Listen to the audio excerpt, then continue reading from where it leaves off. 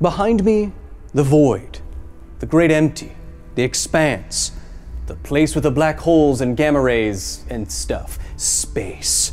Space is an amazing place filled with innumerable cosmic mysteries and wonders, but it's also a place that you'd never want to experience or explore unprotected. I think that's why the idea of being flung out of an airlock like this one is so scary to us, and is in so much science fiction. But is being blown out of an airlock something you'd actually have to worry about if you unfortunately found yourself on the wrong side of a blast door? Well, that depends. Now entering the facility. Getting sucked out of an airlock has so many examples in popular culture, I think the general public just assumes at this point that that's what will always happen if it happens inside of a spaceship. But I'm here today to question that assumption, as science often does, because I think this question is something that science, math, nerdery can address. We begin this line of questioning with an even simpler question. When you get sucked out of an airlock, what is actually providing the force on your body? Well, of course, it can only be the air inside of that airlock before it is evacuated to the void. And when air is pushing or pulling on an object, we call that force a drag force. You know, a big drag, like the launch of Cyberpunk 2077. Now, drag forces depend heavily, entirely, on the variables that go into the equations. Variables like the density of the air, the velocity of the air, the shape of the object, and how much cross-sectional area that object is presenting to the air. Now think about what tuning these variables in different situations actually means. The variables that factor into how hard air pulls and pushes on you means that if you're standing in an airlock when it's open to space, the more of you that offers itself to the air, the less aerodynamic you are, and the faster the air, if it's of the same density, the more drag force on your body and the more likely you are to be sucked out into the great expanse. And when you open an airlock door, air does indeed move very, very quickly. Pressurized to 1 atmosphere, as a spaceship's interior would likely be, the airlock inside of a spaceship at normal temperature and pressure will have air particles, molecules, atoms bouncing around at between 300 and 400 meters per second. This is therefore how fast that air can react to a change in situation and how fast air can have information like a pressure wave travel through it, because that's how fast the particles are going and bumping into each other. It's no surprise then that the speed of sound in this regular air is between 300 and 400 meters per second. Now, if you were to open up this pressurized environment to space where there's nothing to get in the air's way, the fastest the air can possibly move, therefore, is the speed of sound, and Mach 1, and that's indeed what would happen. Now, getting hit with air moving at Mach 1 certainly sounds like it has enough force to fling you out into space, but like trying to find a movie on Netflix to watch tonight, this situation is much more complicated than it should be. I mean, like, just play the next episode of The Queen's Gambit. I don't need a trailer for a new thing every 2 seconds. If I wanted to watch it, I'd click on it. I don't want to watch the comedy special right now. Why would I want the trailer for it? Just shut up. What we are really trying to determine here is whether or not this trope, as most commonly depicted in science fiction, will lead to an explosive decompression that will have enough force to fling me out into the big empty behind me. It turns out the answer is highly dependent on initial conditions. How big is the chamber? What pressure is the chamber at? What are the variables for the person about to be spaced? I'm going to estimate all of this for me and this exact chamber and put myself in the chamber in the way I think you see most often in science fiction. Me right up against the door, as close to you as I can get, begging for my life. Oh, don't do it. I'm a great actor. Now, keep in mind, I'm sparing you a lot of math here. This is much more complicated than it seems because all these variables, mass, pressure, velocity, all of this is going to change with time. If you want to see the full analysis, you can go down into the comments where I will hopefully remember to pin the full analysis, but in the meantime, let's just try it. Okay, Arya, count me down. 3, 2, and breathe out. 1. Evacuating airlock 4.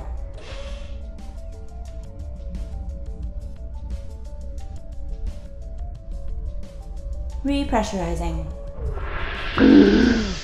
Well, that didn't exactly look like it usually does in science fiction, did it? Why? Well, positioned the way I am, very close to you at the front of the airlock, there's hardly any air in front of me to do the pushing. There's very little mass, yes, even with supersonic air exiting behind me. So what I'm saying is, this trope as most commonly depicted, as I am describing, is greatly exaggerated. You'd be accelerated with negligible g's at velocities you could easily withstand. But that's not to say that this whole situation can't get very deadly, because it definitely can. But we'll get to that in a second. I'll be right back. I have to deal with broken blood vessels in my eyes from the decompression. Hey, Science Sauce, Kyle here. You know, learning in science and education doesn't have to be all textbooks and taking down notes. No, it can be literally fun and games. That's why today's episode is brought to you by the lovely boys over at Vsauce and Curiosity Box. If you like science, math, puzzles, psychology, optical illusions, you name it, Curiosity Box is literally the best science subscription box you can buy. Just look at my desk here. It is the perfect gift for the science lover in your life, and a portion of all proceeds from Curiosity Box go towards Alzheimer's research. It's a win-win-win-win-win-win. And the best part is, what's inside each box is something you would actually want to explore, play with, and learn from. These are not just knickknacks. So if you want to go to curiositybox.com right now and use the offer code Kyle, you can get in time to get the spring box, which includes a t-shirt that's actually an optical illusion dependent on distance. Yeah, it's all that cool. So go to curiositybox.com, use my name, and get all that saucy goodness. That sounded worse when I said it out loud, but you should still do it. I did it, and look how cute Ink is. He's Inkquisitive. Ah! Back to the show.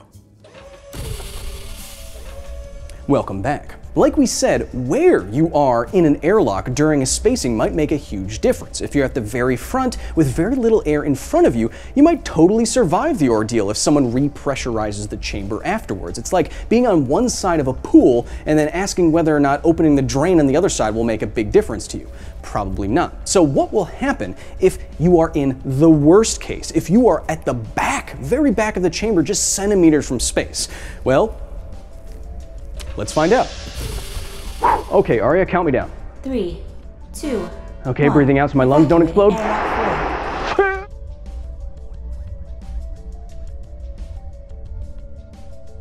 Retrieving the administrator.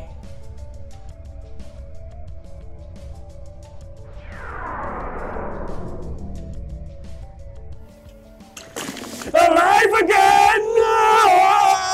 What you just saw was a full airlock's worth of air, dozens of kilograms, smacking into my surface area at over 700 miles per hour and me being flung out into space. But again, this is not what we usually see in pop culture. Yes, it is the effect that we want, but this is the worst case scenario. I try to make it as bad as possible. So even though this doesn't really help sci-fi's case, we did learn something today, and that's how to adjust all these variables in this airlock situation to best survive a potential spacer.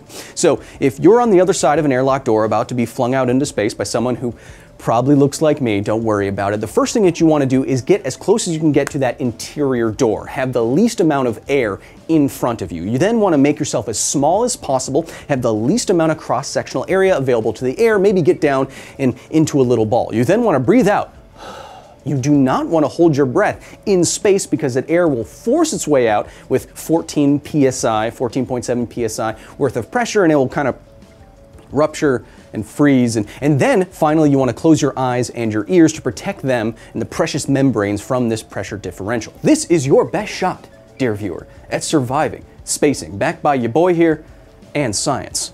You're welcome. How are you feeling? Oh. Yeah, no, I feel pretty good. It's just that when I'm reconstituted from our frozen DNA stores, I smell like bacon for a week. Weird.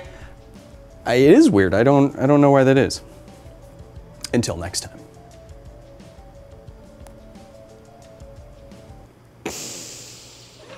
Now exiting the facility. Thank you so much. Oh, I was just here. Thank you so much to the very nerdy staff at the facility for the direct and substantial support in the creation of this here video. Today, especially, I want to recognize research assistant Ryan Berry and visiting scholar Maria Nolan. If you want to join the facility, if you want to continue on this conversation, drape on a silky white, silky lab coat onto your shoulders, get members only live streams, videos early, talk to me on Discord, you can go to patreon.com/Kyle Hill and join the facility right now. And if you support our staff just enough, you get your name on Aria here each and every week. And as you can see, there's literally hundreds and hundreds of you, so I have no idea how I'm going to pass the time. What could I possibly... There are other variables you can mess with if you actually wanted to blow someone out of an airlock. There are old sci-fi stories, hard sci-fi stories, where they acknowledge all of this math and all of these drag forces, but to get around it, they changed that one variable we didn't talk about today, which is density. So they would pressurize the airlocks, not to 1 atmosphere like would be easy to do, but to like 10 atmospheres. So it has a lot more air inside of this volume, a lot more mass inside of this volume, and then when you eject that, it has much more force to fling bodies out. That's how they did space burials. But I don't want to be buried in space. I want to be left outside of the spaceship, then vibrated until I turn into frozen dust, and then stored on Dan Casey's desk.